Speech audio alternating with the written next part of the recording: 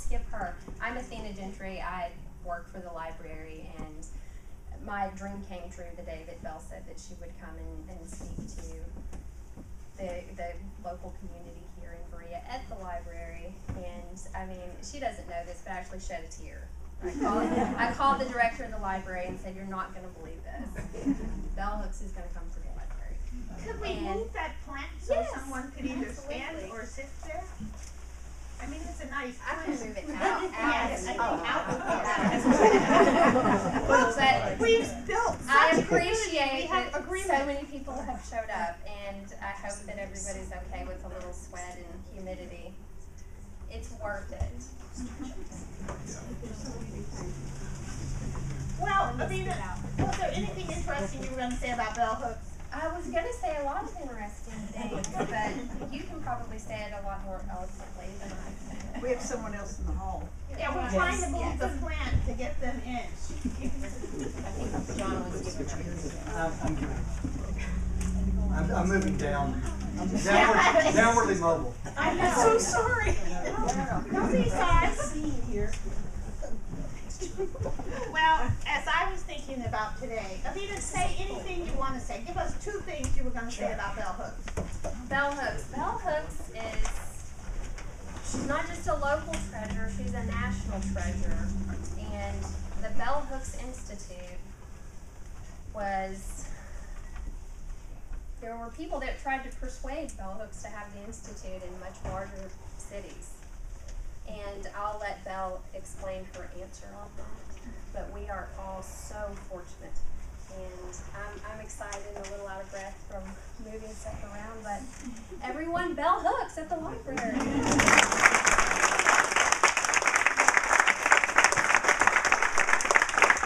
They thought they were going to escape. You got one up there too. Okay. Yeah. The chair and the throne. The throne, the king on the throne. King, please introduce yourself. I'm Loyal Johnson, and enough has been said. And there's someone on the end there who has Sherry Bob. Sherry is introducing herself. Sherry. Yes, I have lived in Richmond for a long time, and I'm a retired teacher, and I advocate for abuse and neglect of children. I'm Patty Gonzalez, and I'm awesome. I'm an artist at living. Good. Okay, have we covered the waterfront? Oh. Tina, I know. I apologize, Tina. Tina's an artist, poet. Yeah, so I'm from Bristol, Virginia. I'm a poet. And very important, if you know Bristol, it's the Virginia side. That's where I grew up, and I've been here 8 years. Carol Poston. Okay, this is getting to be too many people. Carol, where are you hiding? Oh, right there in the chair that doesn't belong to you. Okay. Carol is a local theologian and counselor. And next to you, Carla, and then we'll get going here. Me? Yeah. Where, how'd you get here? Oh, How long you been here? I've temporarily been here for 40 years. I went to school here, and my name is Barbara Baker, and I went to school here and came back. Berea? I went to Berea, and then came back temporarily about 40-some years ago, and taught community school for many years, and so I'm retired. I'm here. Well, as I was thinking of talking today, I was thinking about my own journey back to Kentucky, having grown up in Hopkinsville, but most importantly, where I discovered art in terms of being an artist was in my high school. And I was thinking about just how important art in the schools were to some of us, because coming from working class homes or poor homes, that was the one place where art was really validated as something we should do. And I owe a great deal to my art teacher, Mr. Harrell, who encouraged me to make art. This is my book about art, Art on My Mind, and I got a grant from the New York Arts Council to create art pieces about my grandmother's house. and it burned down a few days later. And I was very discouraged. But then I thought, well, I would go down and take photographs and then make work from, this is actually, aluminum siding is good for something. Everything else burned up in the old house, but this is just the front of the house. And if you look closely, you'll see the police tape around the house saying, "Do not enter." But so I created this piece, and it had writing that said, "My heart is burning in this house, where love was, where I dreamed in the dark my deepest dreams." It was my grandmother's house, and as those of us who live here know, when you live in a small town, I still remember when my mom called and said that it was her mom's house, that it was on fire, and that she went there and she was watching it burn, and she kept saying it was such a hurting thing. And so that's how this particular piece of art, which is in the Bell Hooks Institute. Did you say who you were? No. You were trying to escape me. That purple shirt cannot escape. Your name? I'm Tom Worth. We've lived here since last October.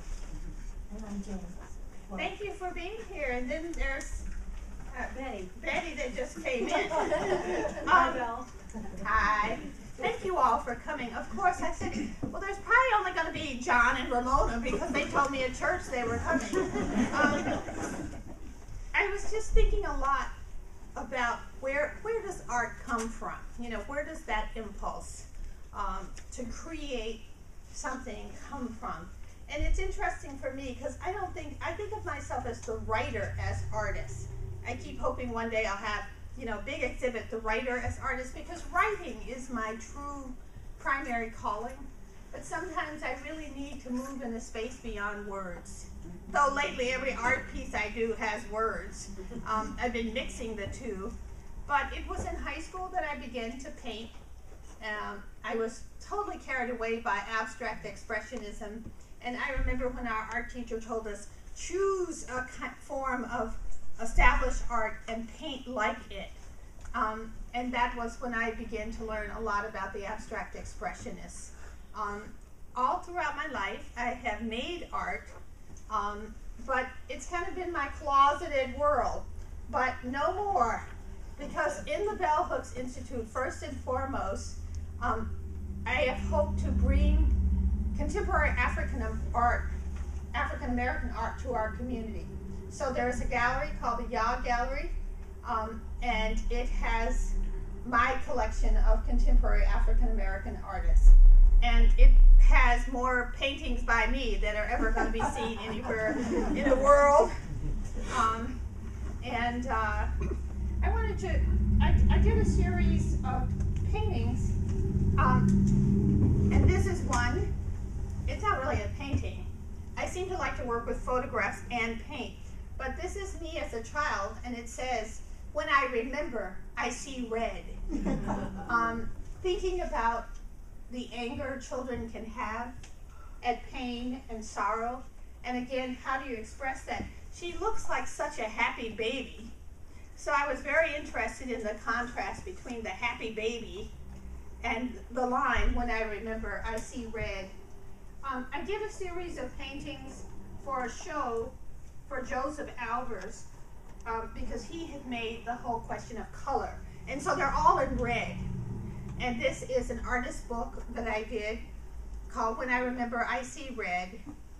And everything in it, of course, is painted red. And at the end of it, it says, "This do in remembrance. We are born and have our being in a place of memory. We chart our lives by everything we remember, from the mundane moment to the majestic. We know ourselves through the art and act of remembering. And when we lose sight of who we are, when we lose touch, when we lose our minds, we find ourselves through talking cures, that root sense of psychoanalysis, psychotherapy, that are always an enactment of remembering. In these courageous acts of remembering, We dare to use memory as a thread to mend, bind, and gather together broken bits and pieces of ourselves, our wounded hearts. Memories offer us a world where there is no death, where we sustain loss by rituals of remembrance. These paintings evoke the strength of my first memory of color, the primacy of red, thrilling, shocking, intense, life-affirming, merging with the passion of remembrance of both personal intimacy, the evocation of childhood trauma, abuse, and political reminiscence. These paintings bear witness. One of the paintings that I put in here is continual little portraits of the 4 little black girls who were killed in the Birmingham bombing, and with their names, Denise, Carol, Abby, and Cynthia, in 1963, because it always disturbed me that people referred to them only as the 4 little girls, and that we didn't remember their names. So this is that artist's book, which came after Art on My Mind. It's interesting being both a critic and an artist, because most of these are critical essays with artists. I say here in high school, I painted pictures that won prizes. My art teacher, a white man whom we called Mr. Harrell, always promoted and encouraged my work. I can still remember him praising me in front of my parents. To them, art was play. It wasn't something real, not a way to make a living. To them, I was not a talented artist because I couldn't draw the kind of pictures that I would now call documentary portraits. The images I painted never looked like our familiar world, and therefore, in their minds, I could not be an artist. And even though Mr. Harrell told me I was an artist, I really couldn't believe him. I have been taught to believe that no white person in this newly desegregated high school knew anything about what black people's real lives were all about. After all, they didn't even want to teach us. How then could we trust what they taught? It didn't matter that Mr. Harrell was different. It did not matter to grown folks that in his art classes, he treated black students like we had a right to be there, deserved his attention and his affirmation. It didn't matter to them, but it began to matter to us. We ran to his classes. We escaped there. We entered the world of color, the free world of art. And in that world, we were momentarily whatever we wanted to be. That was my initiation. I longed to be an artist, but whenever I hinted that I might be an artist, grown folks looked at me with contempt. They told me I had to be out of my mind thinking about being an artist, that black folks could be artists. Why, you can eat art. Nothing folks said changed my longing to enter the world of art and be free. Life taught me that being an artist was dangerous. The one grown black person I met who made art lived in a Chicago basement. A distant relative of my father's, cousin Schuyler, was talked about as someone who had wasted his life dreaming about art. He was lonely, sad, and broke. At least that was how folks saw him. I don't know how he saw himself, only that he loved art and he loved to talk about it. And there in the dark shadows of his basement world, he initiated me into critical thinking about art and culture. Cousin Schuyler talked to me about art in a grown-up way. He said he knew I had the feeling for art, and he chose me to be his witness, to be the one who would always remember the images. I have been taught to hold such images close, to look at art and think about it, to think art and keep it on my mind. So, I felt like that's enough to sort of open it up so we can talk together about art. I'll start. I could relate to first being a writer, then an artist. About 20 years ago, I lived in the city of Pittsburgh, and there was an art festival along the river in downtown Pittsburgh every year for years and years and years. And one beautiful June day, I'm driving back on the parkway to a suburban area where I lived, and thinking of all the art I had just looked at for a couple hours, and all of a sudden a thought came through my mind and said, you could do that. You could do that. I'll never forget it. I'll never forget, you know? And I thought, yeah. And then I started thinking about what I would do with art. And then I didn't do anything with it. And it took years, and really until I moved here, to really let the artist out. And I've done some painting. Yeah, the painting I guess is the big thing. And entered 3 boards that I painted for a Mardi Gras exhibit. And took pictures of them and have it the document and given them away as gifts because I wanted to sell them, but they didn't sell.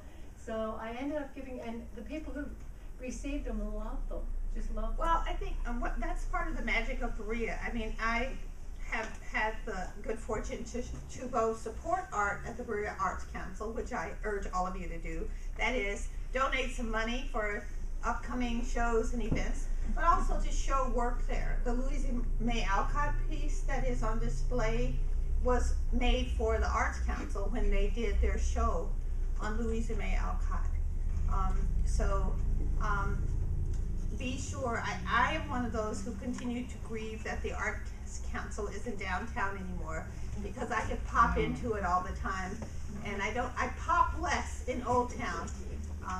But still, it adds so much to our community, and it has added to me because it encouraged me to continue to make art and to show it.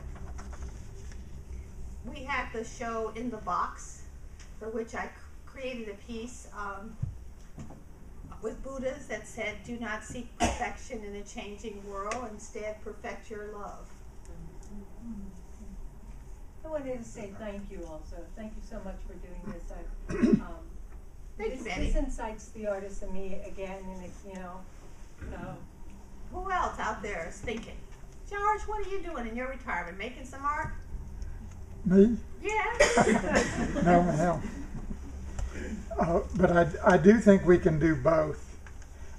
We can work to change the world and also work to change ourselves. I was reading a book, The Artist as Citizen, by Joseph, of course I'm forgetting his last name, he was head of Juilliard for years, but he talked about how important it is for the artist to be politically aware and engaged, to bring certain values that are our cultural values into work, and to be able to share those values with other people. Example, you talk about being artistic, but it's not limited to like paint or pottery or a pen, or it's also, you can be creative in other ways, and sharing ethnicities. Like if you're in the kitchen, you can be creative with what you're preparing, and if you invite guests and you want to share other culture, you can prepare that type of food. So you can be an artist anywhere, in a walk in the woods. If you see some sticks and rocks, and you know, it's there. So Well, what you do with it. There's a poet who writes about levels and degrees of light. I think that there are probably levels and degrees of art making, because I think there probably is a great difference between a Picasso and my cooking something in my kitchen, no matter how arty I am doing it. But I agree with you that you can bring that spirit. It's in the eye of the beholder. Ah. Someone else? What are you thinking? Well, as a weaver, I see the, how do we put it, the conflict sometimes between whether or not it's an art or a craft, and the delineation there. And I've come to see it blending more. Well, I was just thinking when you said that both and, that something can be a craft and then it can also have those characteristics. A lot of it depends on devotion. The reason I don't think of myself as a visual artist in the way I do as a writer is I am absolutely 100% devoted to writing. It is a spiritual practice in my life. Yesterday I was interviewed by the New York Times, and I was saying, you know, every day of my life I get up and I do my spiritual practice, my prayers, my meditation, and then I proceed to do my writing. And to be as young as I am, I'm near 60-something, and to have written so many books called for a level of discipline and dedication and devotion. And that is not something I have given to the visual art, that level of constancy that I have given to the writing. And it's not that I devalue the art, it's just that I think as you write and you mature. I always likened myself to Michael Jordan because I loved it when Michael Jordan said, I was born with certain gifts, but in order to be a great ball player, I have to practice. And when I think of writing in terms of craft, I think about the practice of writing for me. The fact that I have to I think I have to, but I write every day. And I tell myself, even if you just write a sentence, it's the practice that matters. I was remembering that my husband used to fish, but he'd do the catch and release, but my daughter got very upset that he did it at all. So she started making fish, and she made a card shark, and a calico bass, and a rainbow trout, and I have all these in my house. And a lutefisk. And a lutefisk, yes. Which reminds us again that inspiration can come from all kind of sources. When I was younger, I was often inspired by my dreams. I've been reading Thomas More, M-O-O-R-E's book, The Soul of Religion, and he talks so much about the Jungian idea of dreams as a sort of gateway to the eternal. But I remember when I wrote Happy to Be Nappy, it was like in the middle of the night, I was lying in bed and I got this sentence, girl pie hair smells clean and sweet. It's soft like cotton. And I'm thinking, what?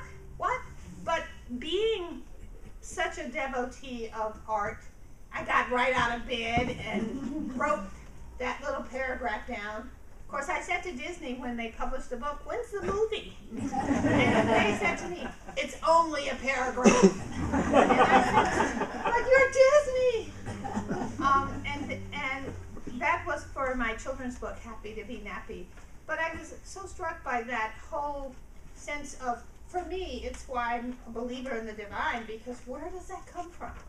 Where does it come from that I'm lying in bed and this whole little book comes to me, and it has in it, growing up, there was a little juke joint called a Dewdrop Inn.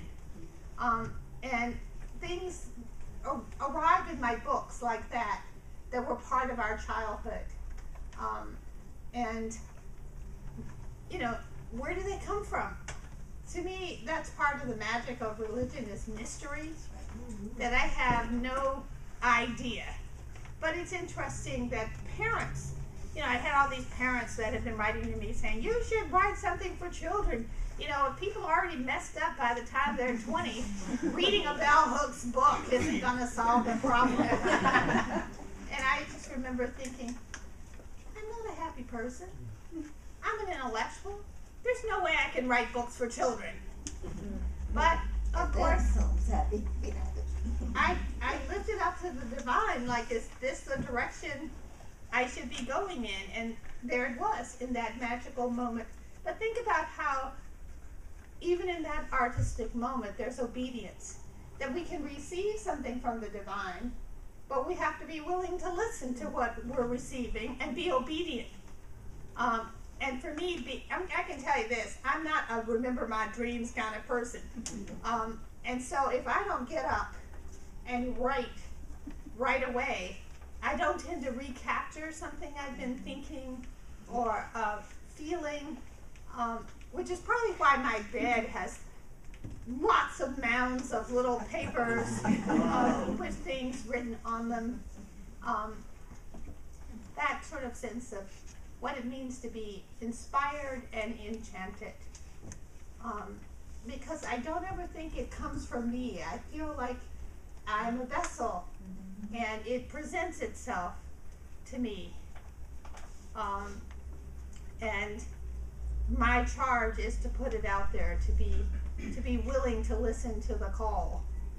which was very hilarious because, of course, the more I wrote children's books, the happier I got. But I don't know that the children's books were doing it, but just that I made a greater choice in my life. And you know, all the new happiness books tells us that it is a choice.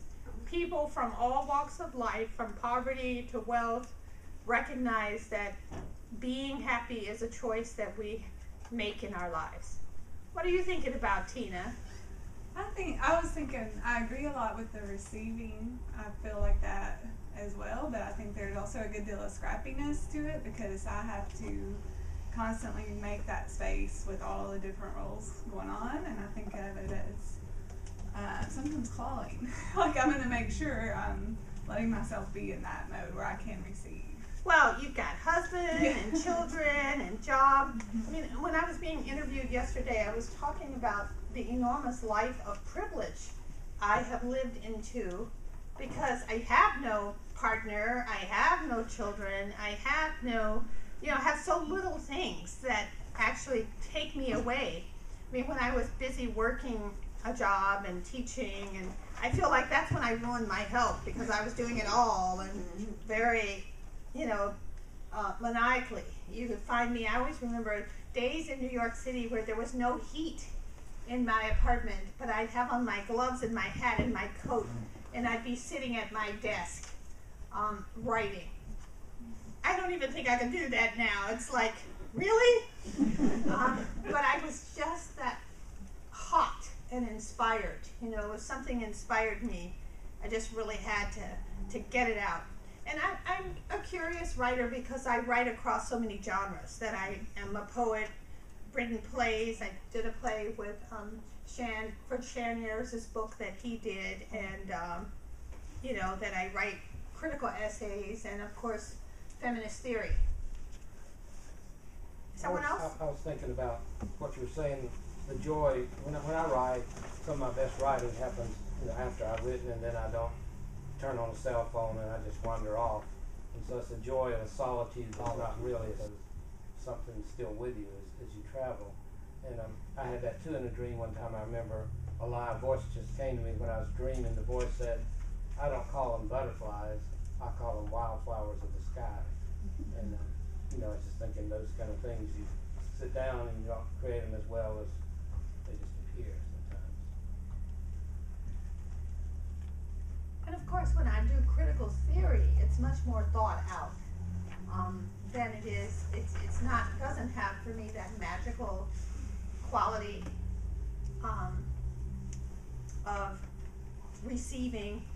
Usually, it's piecing together things like a puzzle, piecing together race, gender, class.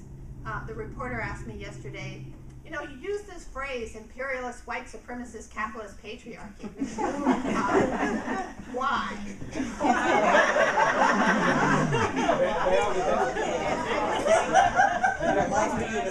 What I liked about it is that it doesn't rank any form of oppression over another. And that it reminds me all the time that the root issue is domination, and that it takes this interconnected form. But that was something that, I spent a lot of time thinking through, and thinking, really going to other cultures where people had much more political discussions in everyday life. I remember the first time I went to Germany, and the Turkish men were in the train stations having these very robust political discussions. And I kept thinking, well, how would I define the political system I live within? That democracy is not an adequate word. And so, my mind set to work, thinking about all the things that I thought impinge upon our lives. I'm going to just say a little bit about the Bell Hooks Institute because, as you can probably tell, I'm a modest sort of girl. The reporter asked me, how could I not let celebrity and stuff go to my head? And I said, are you kidding? I live in Berea. I said, I walk around Berea mostly as Gloria Watkins, and not as Bell Hooks. And in fact, someone said to me, is Bell Hooks a person? But part of what what I felt very strongly and feel very strongly is everything that I am was made in the ground of Kentucky. And both in my book Belonging and at these wonderful years of my life that are leading to a wonderful death, Kentucky, I have wanted to bring that forth, both for the type of student that comes to Berea, to know that you can be a Kentucky rural person who also becomes cosmopolitan, that you can be, when someone tells me, oh, I was in Ghana last week in some little hut and there was a bell hooks book. There's something about that it just enchants me, that I both hear and have gone so far, or the many, many places when the Australian Aborigine women contact me because they're using my work in tribal disputes. I think so much about what it meant to grow up in a small town in Kentucky. And part of why I wanted the Institute here, it houses my archives, my artifacts, in partnership with Berea Colleges. I thought, if people are coming from around the world to look at my life when I'm dead, and in the years that I'm alive, I wanted them to be able to come to Kentucky. I wanted them to hear our vernacular speech. Berea is very similar to what Hopkinsville was like 60 years ago. It's a much bigger little city in Kentucky now, but I wanted people to actually have the flavor of what it is to be in Kentucky.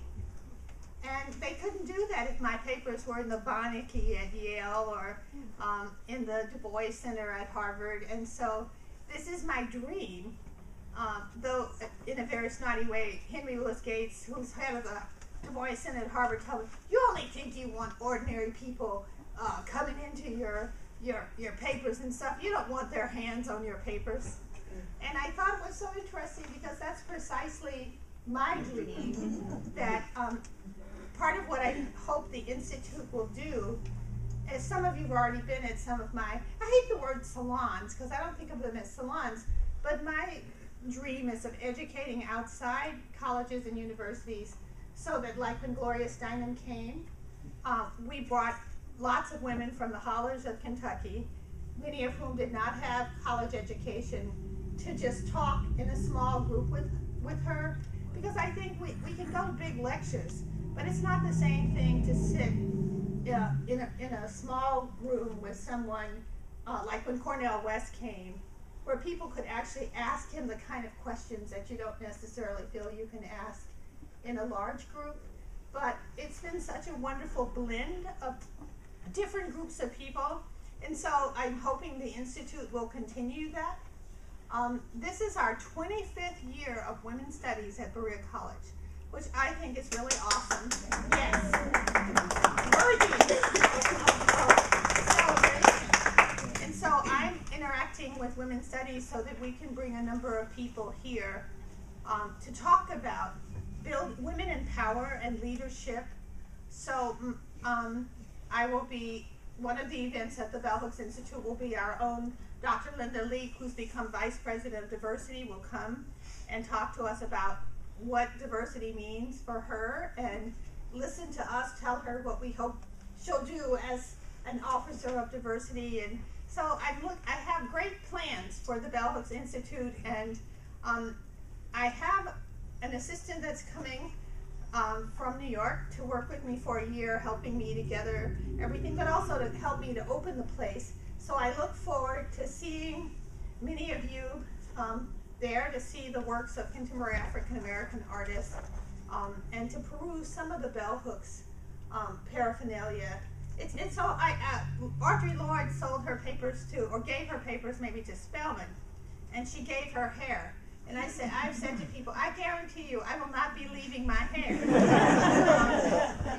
She had a beautiful dreadlocks, so I guess there was some logic to leaving your hair. A couple of other questions, comments?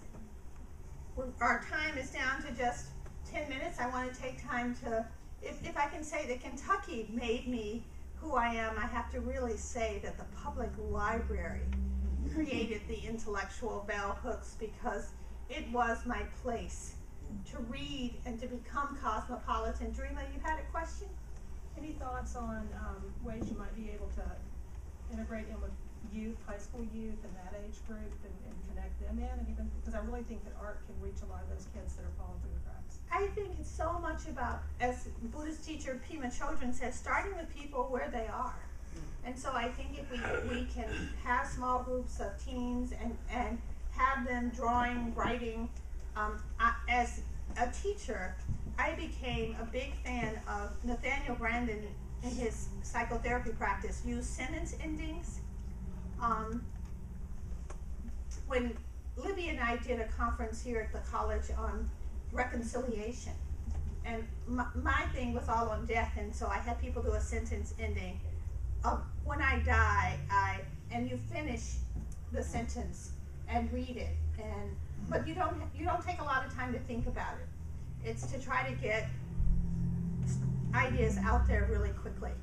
I always remember the person who said, when I die, not if, when, because some people were using the if a lot in their comments. But I think that that's one way to get young people thinking about, to also think about where they are, not where we want them to be, not where we are. What about that young person sitting next to you? What do you think? Well, I definitely think that art has had a great effect on my life as a high school student and in my development as a young adult. And I think that it's definitely a very powerful thing to manifest in a young person's life. I think that the Upward Bound program that has focused on high school students and filmmaking has been really awesome. I saw a lot of the films in past years. I don't know if they did that this past summer, but they were just really awesome. So I think cameras, you know, but I mean, it's a monumental task in many ways to start with where people are, because you first have to know who people are. And that's the task of the teacher, that when you start out in a classroom, how to know who it is you're talking with. I mean, that's why, even though it actually took only 10 minutes for us to say our names and something about ourselves, but it helped us just to know a little bit more about who's here. Carla. I was just thinking, isn't the art of community building being where we are now with each other? Absolutely. So, and I think that's and staying with people where they are until, and moving with them, or inviting them to come with you. And I think, look how many of us gave testimony about moving here, and I think all the time about how my engagement with Berea, my sense of being a Berean, changes each year as I'm here more and more, and as I know people more and more, and even the different life that I lead on Jackson Street. It's interesting to think of streets as having their own particular magic, but on Estill Street, I did not feel connected to a community, because Estill Street had just cars going by all the time, and it did not feel like nosy little Jackson Street where somebody's watching all the time. And I'm a watcher. I fancy myself as a spinster Miss Marvel. I'm sitting on my couch watching everything that goes by. And I think that sense changes with space, and I know for many of you, those of you who've just been here, Kelly, for 6 weeks, but Kelly and her partner, Bill is an incredible potter, and I don't know how much longer the farmer's market will go, but you can see his work. He's an African-American man. There are not that many African-American potters running around, but you can see his awesome work, and she makes wonderful little prayer flags. It goes till the end of October. The dethroned king.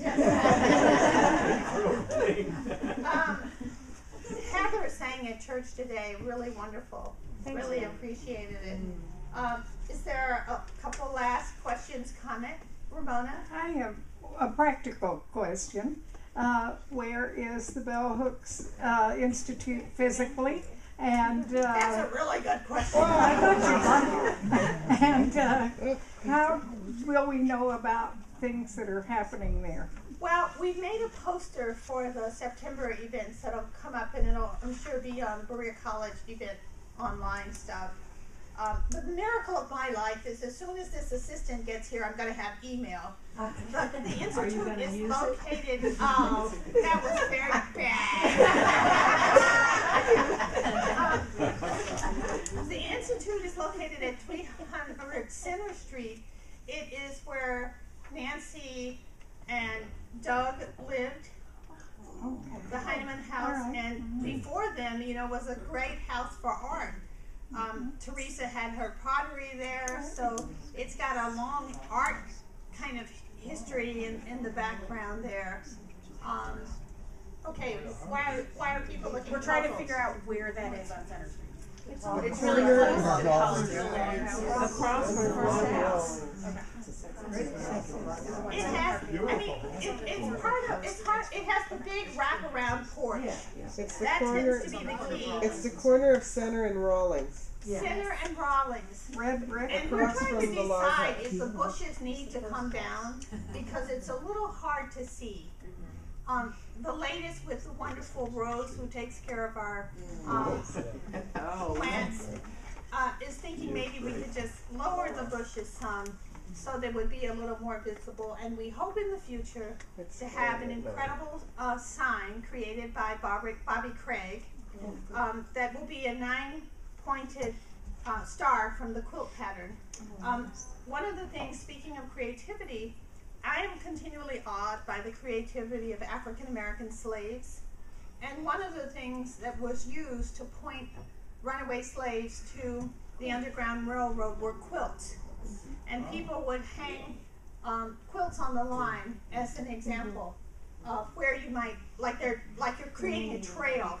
But of course, after a while, the dominant folks found out. But if you go to Savannah, Georgia, where there is one of the oldest African American churches, what they did was make the ceiling into a 9-pointed star quilt pattern. And even there, you can follow underneath the floor of the church the tunnels that led people to places of safety and hiding. So if you're in Savannah, it's one of the really wonderful places to see and to think about, again, that merger of art and politics. There you have the 9-pointed star as a quilt pattern. I think I've written an essay about the public art thing of the quilts patterns that you see on the barns, and talking about how people have often been taught that people in Appalachia were too dumb to get abstract art. And so I basically have written an essay that takes a look at abstract expressionism and other forms of modern art and relates them to the quilt patterns that are on the barns that so intrigue people of all races and all classes. It's such an amazing art. And then thinking again about women's power, that, I don't know if you know the story, but it was a woman whose mother died, and she was a quilter, and she wanted to honor her, so she painted on, I don't know if it was a house or a barn, her mother's favorite pattern. Mine is the Star of David, and when I went away to college, I drug the Star of David quilt top with me. It was not quilted at the time. And many of you have heard me tell this story, that I would not allow anybody to quilt it because I was afraid it would be lost. It's pieced from my mother and her sister's summer dresses. But then I met Alina Strand, and she said, you gotta get this done. And there's a woman, amazing quilter in Berea, Miss Pauline, and she can quilt this for you. And I was so afraid, but we let Miss Pauline have it. And some of you may remember the talk she and I gave together at Peanut Butter and Ginger about her sisters and the question of racial separatism, but as they were quilting the top, what they felt they learned about my grandmother from how she did her stitches and the patterns that she chose. So I would like to close by saying that's also part of the power of art, that it can bring us together, that it can connect us in ways that are profound and mysterious. And here is this elderly white woman in Appalachia, who's connecting with a black woman who died in Hopkinsville, Kentucky, who couldn't read or write, but who made many magical quilts, many of which will be on display in the artifact room at the Bell Hooks Institute. Thank you, Public Library.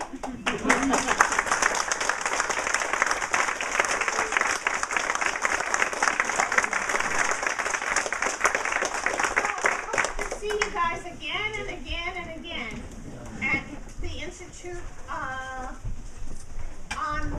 okay, Gwen wants to say something. I just want to know if there's going to be a grand opening of sorts at the Institute.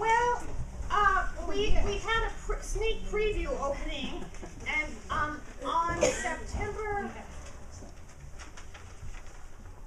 memory. Did I start with memory?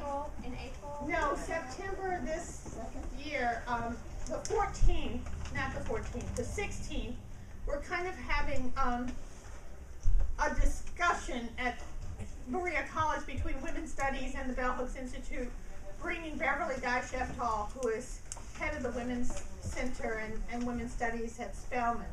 But I'm thinking that we will have an opening for the gallery.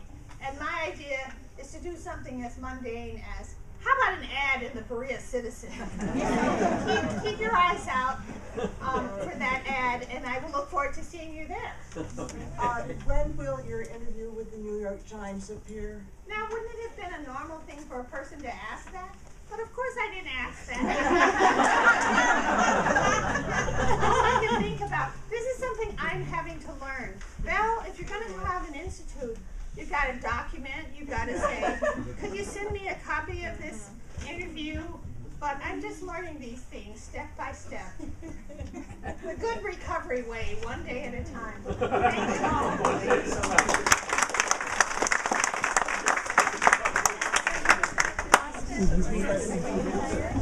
You work at the review.